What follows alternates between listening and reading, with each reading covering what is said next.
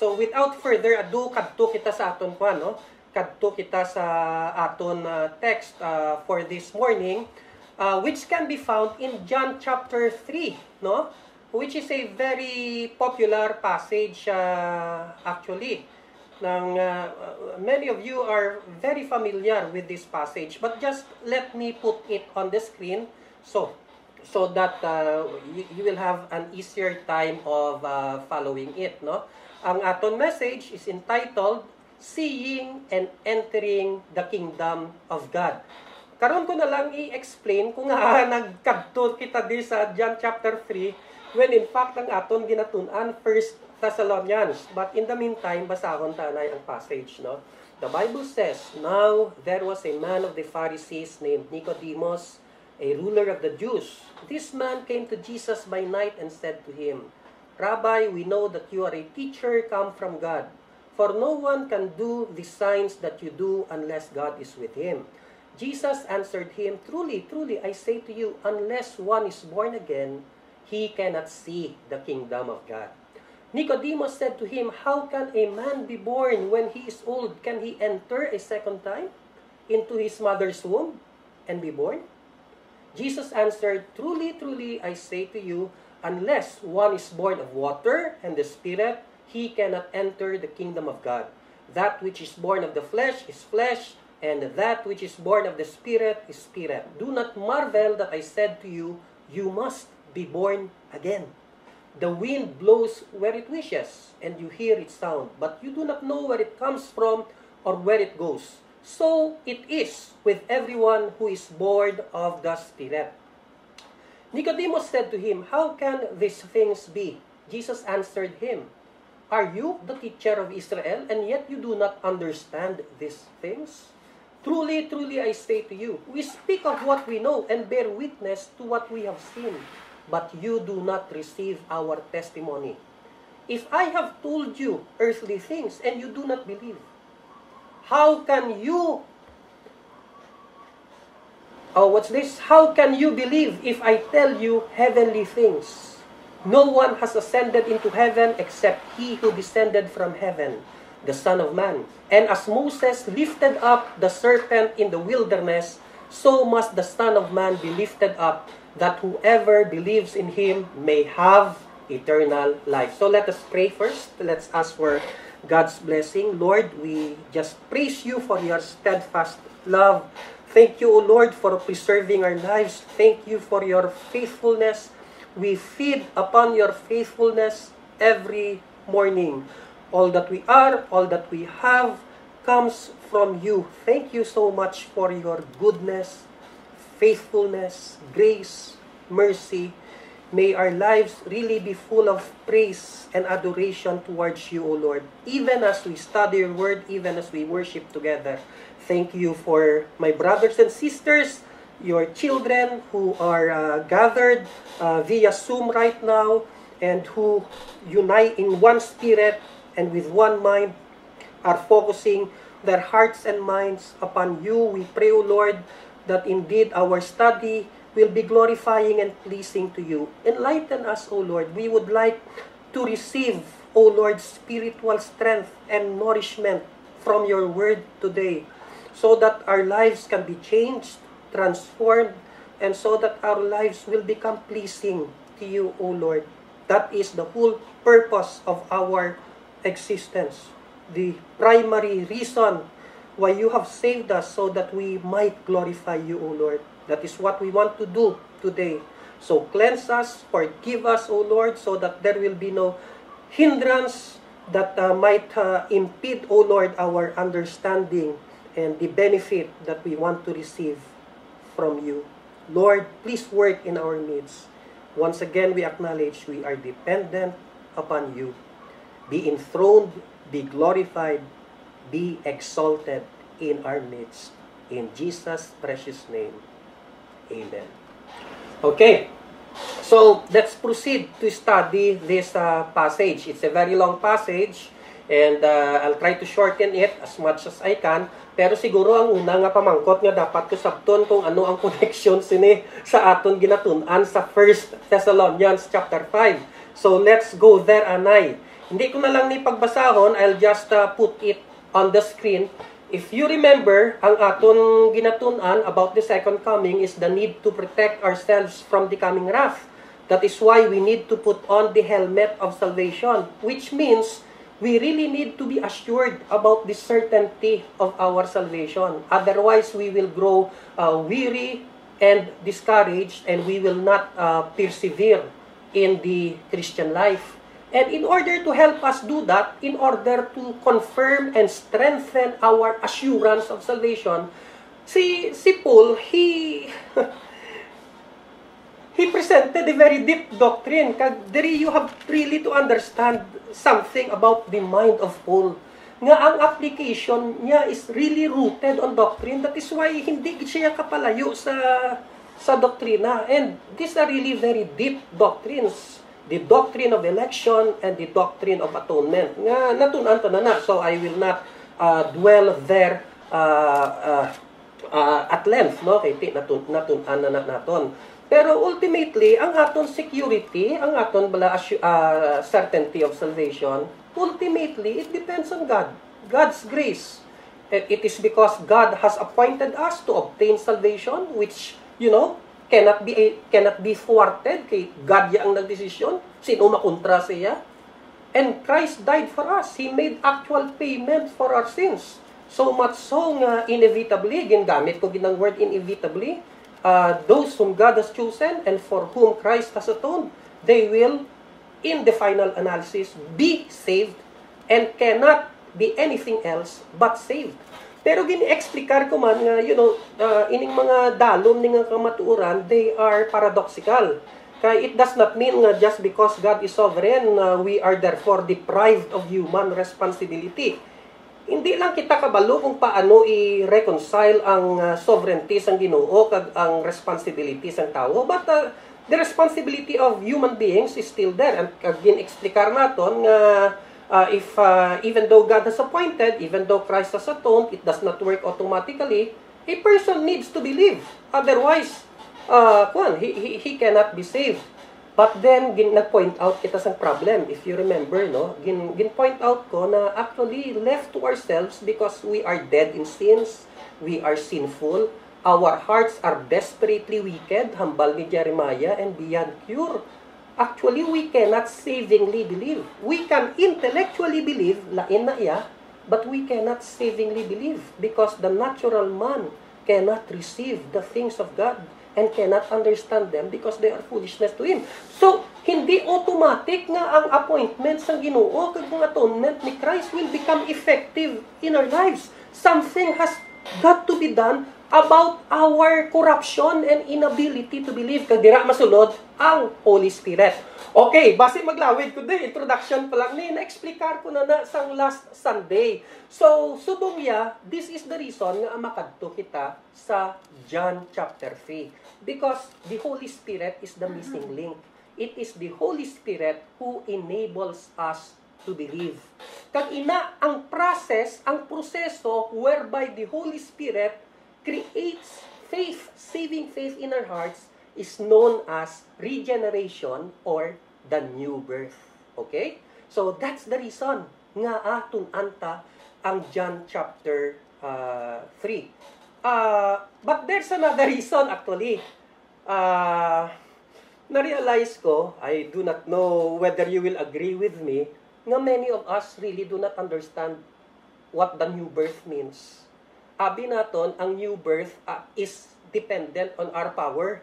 As if kita ang nagabunag sa aton kaugalingon, which actually is an oxymoron, di ba? Kung paminsaron mo, how can a person give birth to himself?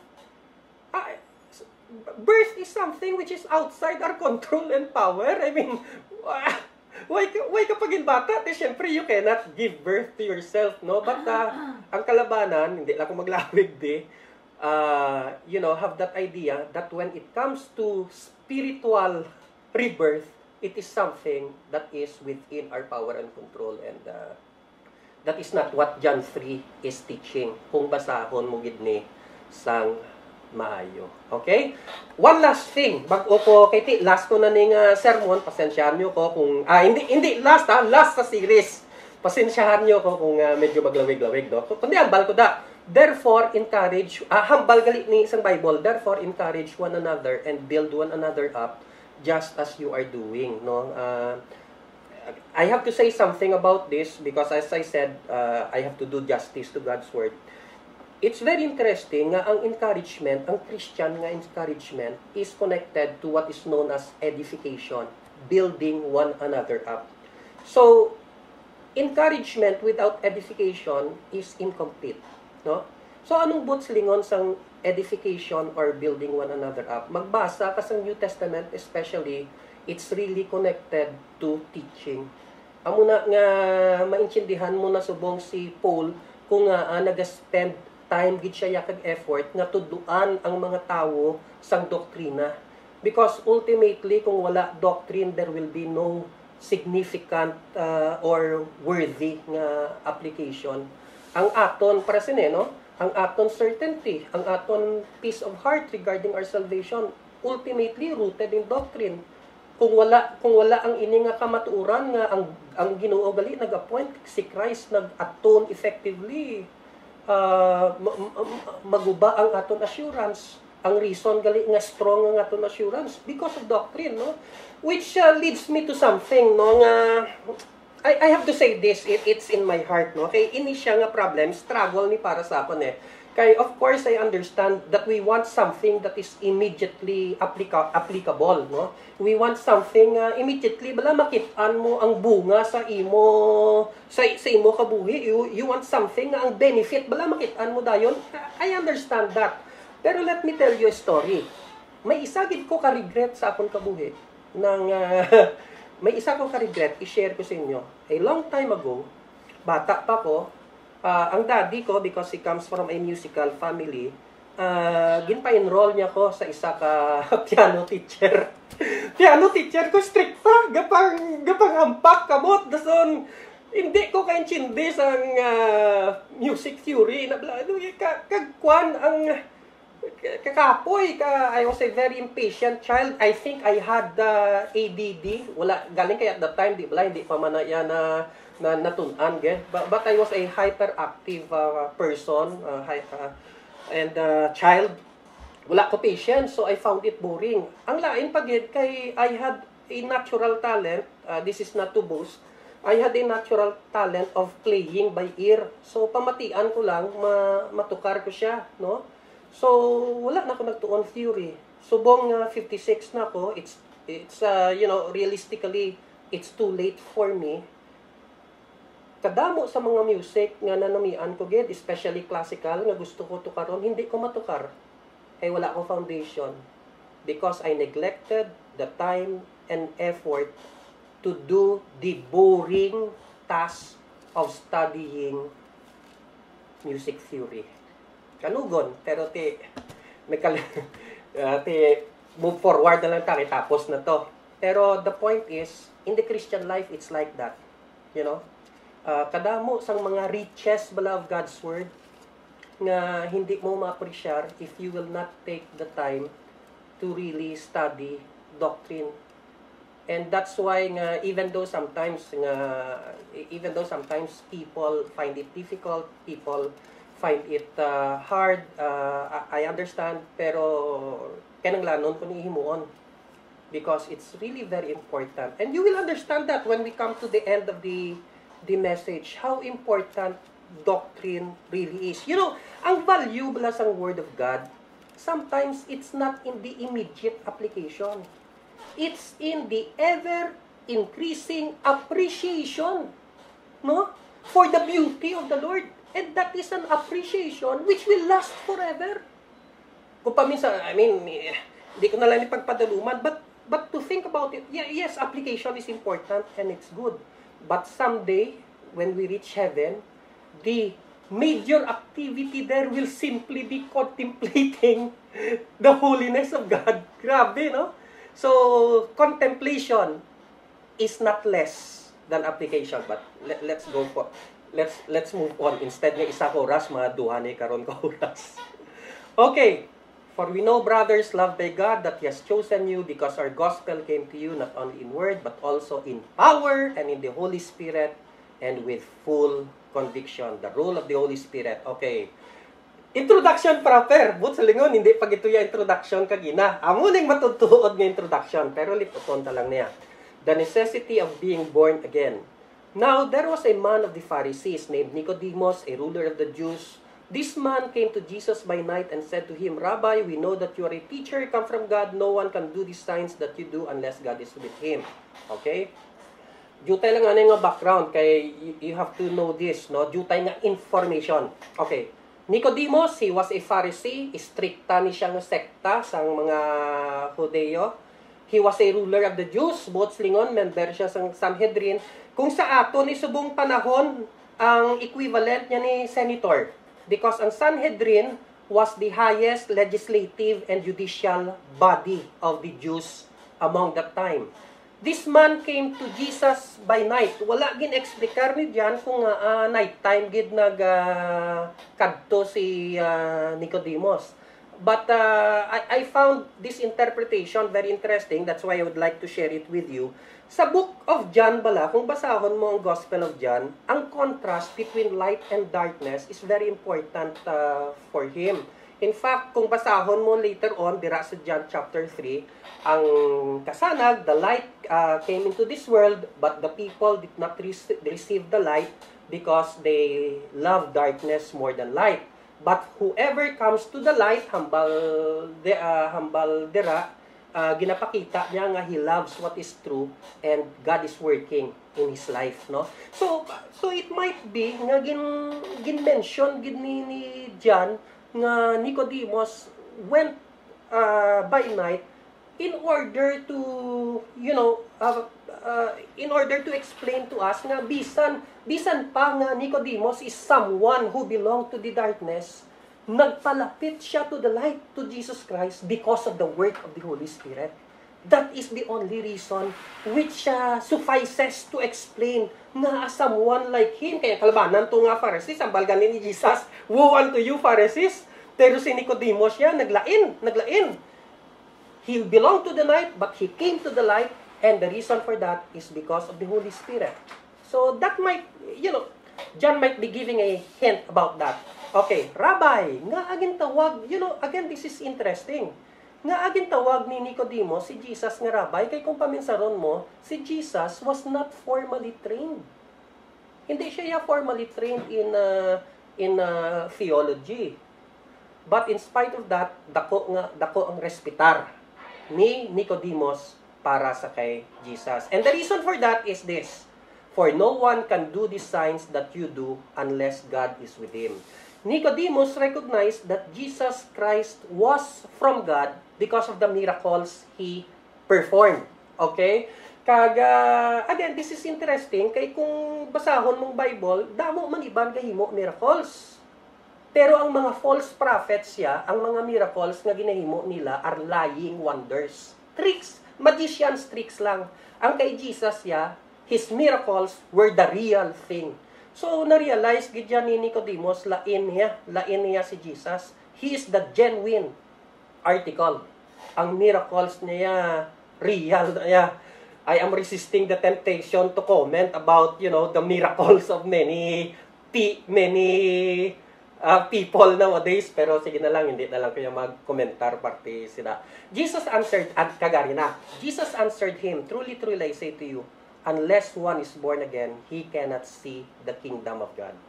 The rest of our message will focus on this.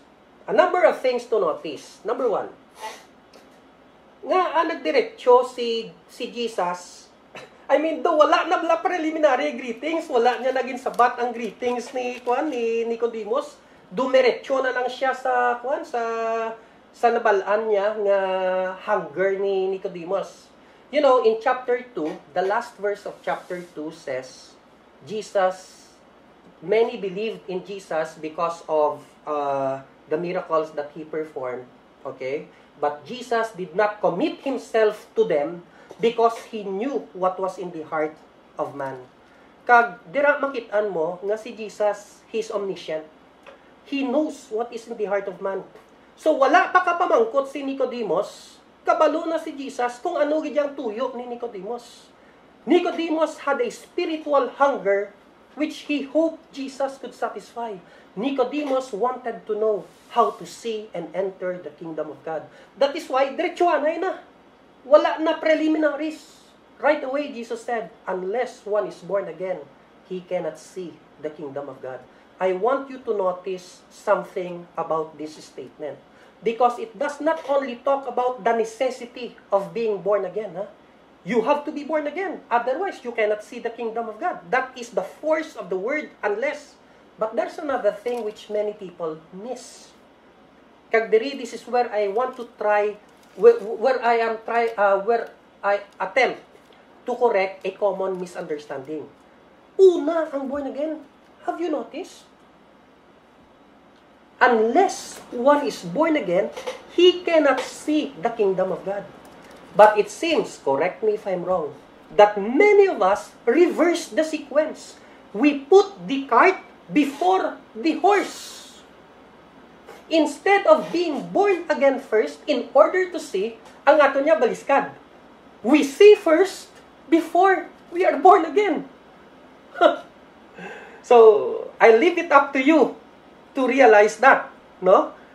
But in the meantime, we proceed. This is what we are going to examine this morning. The meaning of being born again, the means to being born again, the manner of being born again. Let us proceed. What does it mean to be born again? Pero gintagaan ko na kamo hint actually. Ang kalabanan, ang ila paminsaro na muni, that being born again is something we ourselves do. We give ourselves birth. Nagambal na ko nga, oxymoron na. But anyway, here's what the Bible says. Nicodemus said to him, how can a man be born when he is old? Can he enter a second time into his mother's womb and be born? It seems nga si Nicodemus, bisan pa nga teacher of the laws siya, bisan pa nga formally trained siya, na miss niya ang point ni Jesus. And I'd like to explain to you why he missed the point. Because kagina, kung di nabasa naton tong hambal ni Jesus, unless a man be born again, is born again, he cannot see the kingdom of God. Okay. Ang Greek word for the term born again is actually susceptible of a double meaning. In other words, it can also be translated born from above. Okay? So, ang natabo, what Jesus actually meant by the same word was, unless a man is born from above, he cannot see the kingdom of God. Pero, si Nicodemus siya, he understood it literally. Kagang iya pagkaintindi, unless a man or a person is born again physically, he cannot see the kingdom of God. Of course, that cannot happen. No? Of course, when you are old, you cannot be born again in that sense. Pero, amo na ang reason, no? Nga na-misunderstand ni Nicodemus ang meaning ni Jesus because the Greek word, the word Jesus used was actually susceptible of two meanings. It can mean born again. It can also mean born from above. What Jesus meant was born from above. So, gin-explain na ni Jesus, what do we mean by born from above or born again? Kay, by the way, even though lain ni nga mga meanings, at the end of the day, they amount to the same thing. Kay a person who is born from above is also born again. Okay, anyway. Truly, truly, I say to you, unless one is born of water and the Spirit, he cannot enter the kingdom of God. I just want you to notice beforehand nga ang seeing the kingdom of God is and entering the kingdom of God, in effect, are synonymous. Kay kagina, hambal niya, unless you're born again, you cannot see. Subong niya, you cannot enter. So, anong conclusion mo? It means that the two things, although lain-lain ang emphasis nila, amount to the same thing. Ang seeing the kingdom of God means you realize, you understand, you recognize and perceive. Ini naman yung enter, you partake, and you participate. But anyway, the result is the same. If you truly see, understand, believe, perceive the kingdom of God, of course, you will enter, participate, and partake of the kingdom of God. But my focus will be on the highlighted words, born of water and the Spirit. And here is where it becomes controversial na posta na for effect kay controversial ni. Because ang phrase nga born of water has been interpreted by many people in many different ways. Ambal sang iban, ang born of water means baptism. Hindi ko na lang na pagpadaluman, I reject that interpretation and my reason for doing that will become clear as we go along. Pero hindi ko na lang pagpadaluman na. Ang iba naman niya gahambal, ang pastor ko sang una when I was growing up, ang iya explanation amo ni. Kung ang isa kano ka tawo ibunag, if when a person is is born, I do not know if this is true or not, no. May water kano gagwa from the woman. As I said, I do not know whether this is true, no? Pero ti amo na yung interpretation niya. Kagsang bata ko, amo nang pagkaintindi ko sang meaning sang born of water, kaya ti amo naging tudlo sa akon eh. But anyway, ang iba naman yung hambal nila, we are born of water, kay tungod nga sang si Jesus kanogin lansang to sa cross, he was pierced and water and blood came from him. So, sa tod lang, I do not understand nga. Anyway, sari-sari nga mga interpretation, and others interpret this, and I think this might be a better interpretation, even though I also reject it. Ang bal naman niya sa iban, ang born of water refers to the washing of the word. So, ang water refers to the word of God. Which somewhat makes sense, no? Kaya actually, the Holy Spirit, when He works, usually, He works in conjunction with God's Word. Nga samtang gapamati ka sa pulong sang Ginoo, and samtang gabasa ka sang Bible, ang Holy Spirit ga-enlighten sa imo, kag convict sang imo tagipusoon. So, it's a good interpretation. But I will also have to reject that interpretation because, pamatian tanilihod. Nicodemus was a teacher of the law. He was familiar with the Old Testament. So, when Jesus mentioned about water and the Spirit, Jesus was actually alluding to something which Nicodemus was familiar with. In other words, mag-interpret ka sang born of water and Spirit, i-consider mo kung ano ang audience. Who was the person Jesus was talking to? Jesus was mentioning something which Nicodemus was supposed to be familiar with as a teacher of the law. And that is why I believe, the best interpretation of born of water and the Spirit is what we find in Ezekiel 36:25 to 27, which is known as the New Covenant. Basahon ko lang kadali I will sprinkle clean water on you, water, and you shall be clean from all your uncleannesses, and from all your idols I will cleanse you. And I will give you a new heart, a new spirit I will put within you, and I will remove the heart of stone from your flesh, and give you a heart of flesh.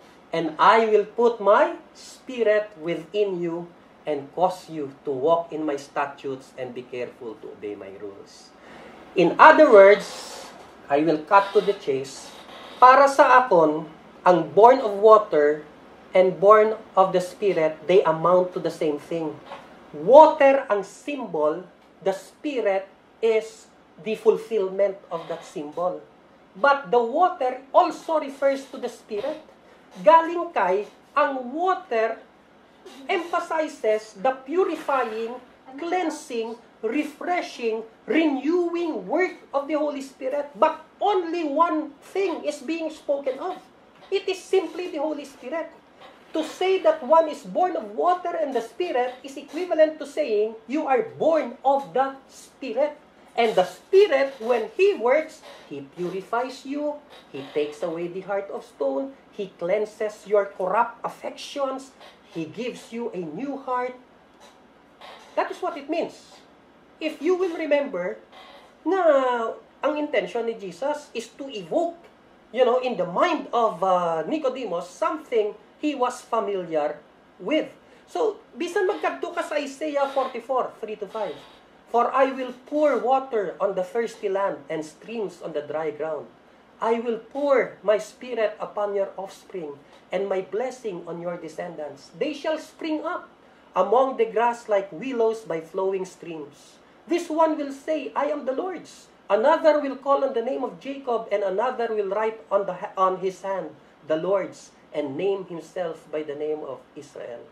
So the Lord will pour water on the thirsty land and the Spirit. And the result is they will be born again. They will have new life. They will be renewed. They will spring up. See? So it is one and the same Spirit which is being referred to when Jesus used the metaphor or figure of speech, born of water. Galing kay, by means of by using the word water, Jesus Christ was emphasizing the purifying activity of the Holy Spirit. So that's what I believe is the best interpretation of the phrase, born of water and the Spirit. So, we're through with point number 1. Being born again refers to the divine covenant, the new covenant. Let us proceed. The means to being born again.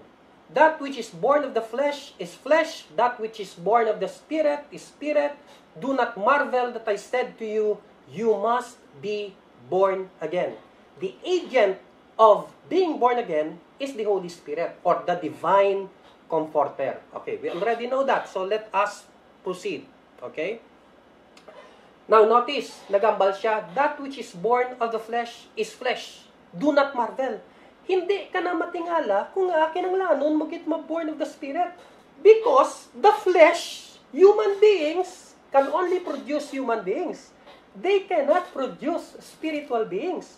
And please notice, sinful human beings can only produce sinful human beings with the exception of the Lord Jesus Christ, who was conceived by the Holy Spirit. In the same way, it is only the Holy Spirit who can produce spiritual, holy beings. So, ang conclusion ni Jesus, do not marvel. Di ka matingala. This is perfectly logical. Okay. He came to his own people did not receive him, but to all who did receive him, who believed in his name, he gave the right to become children of God, who were born not of blood, nor of the will of the flesh, nor of the will of man, but of God. Okay.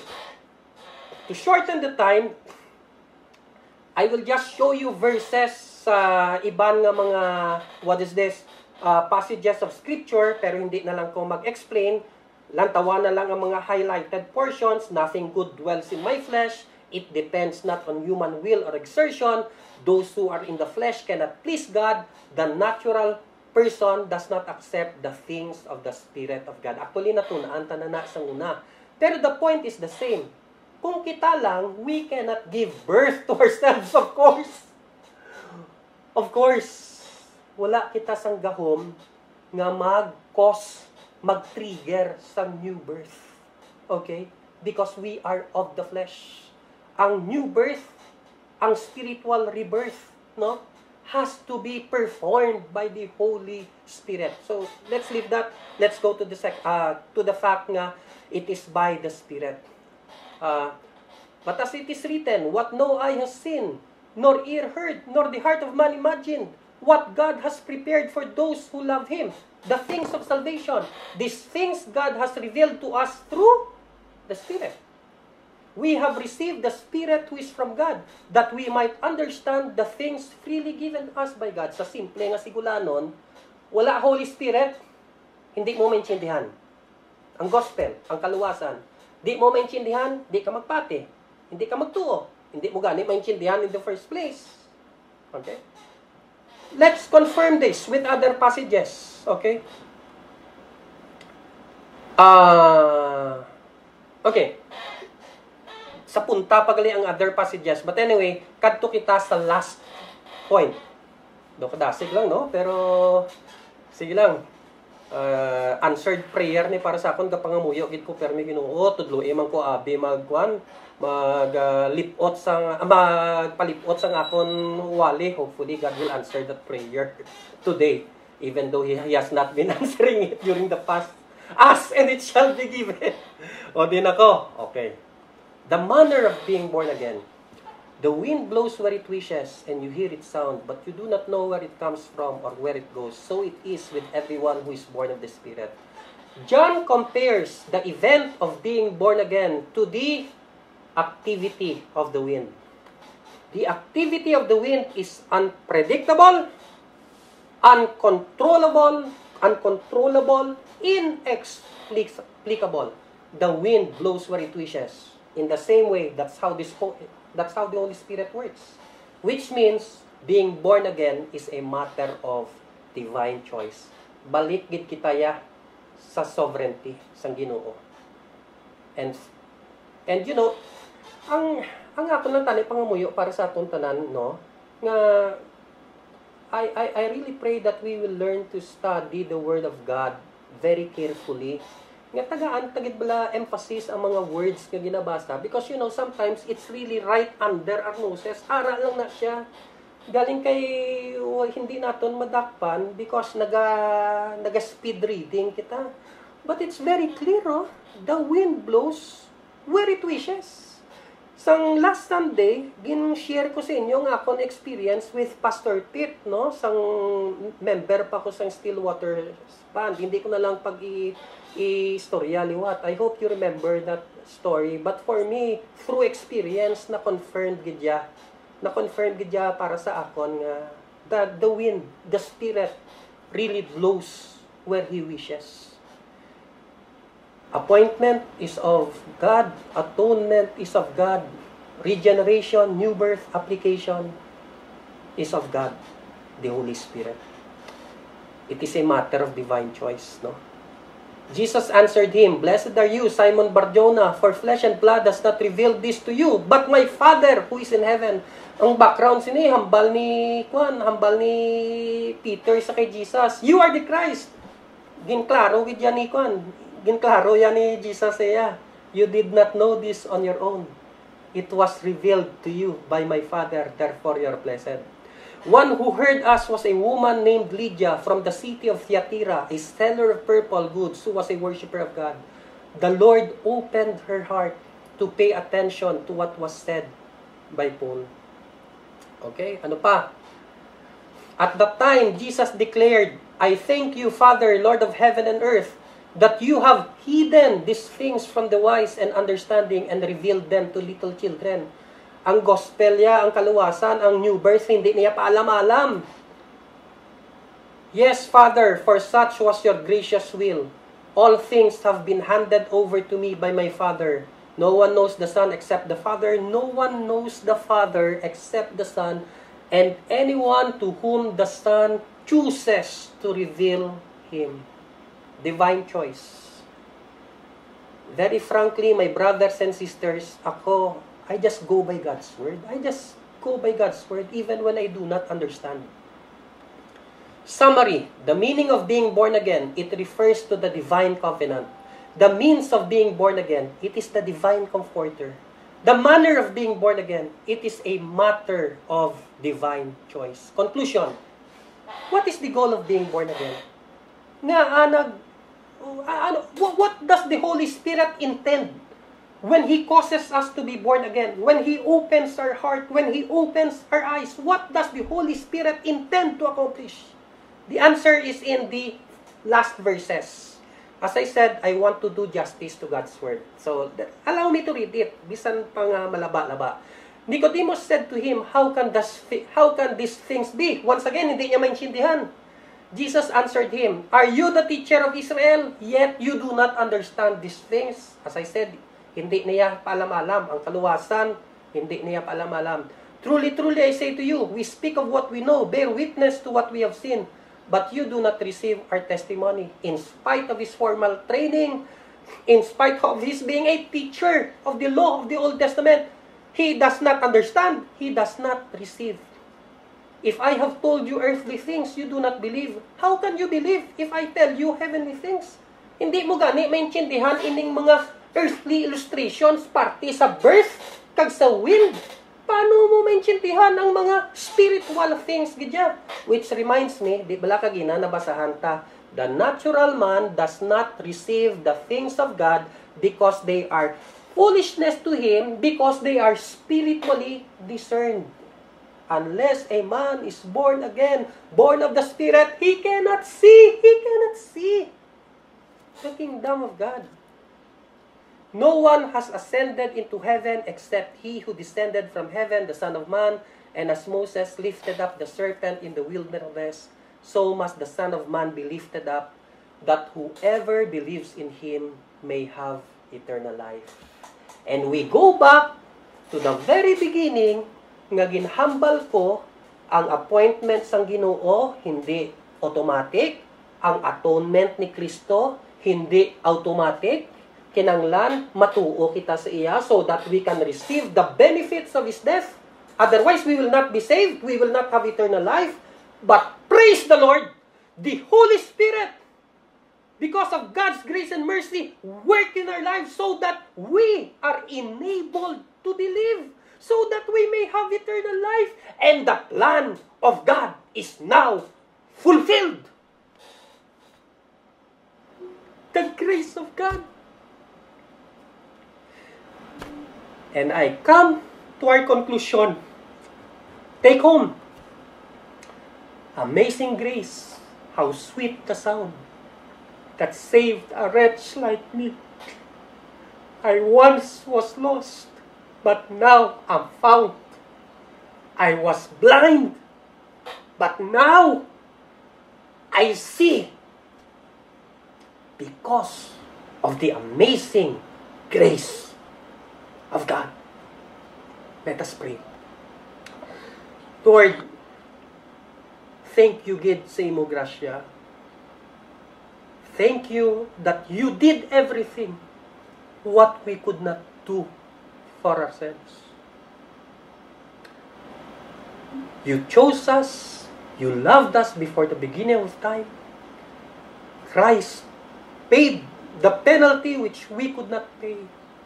And the Holy Spirit melted our stubborn hearts and opened our blind eyes. Now we see. Now we see. And now we can enter the kingdom of God.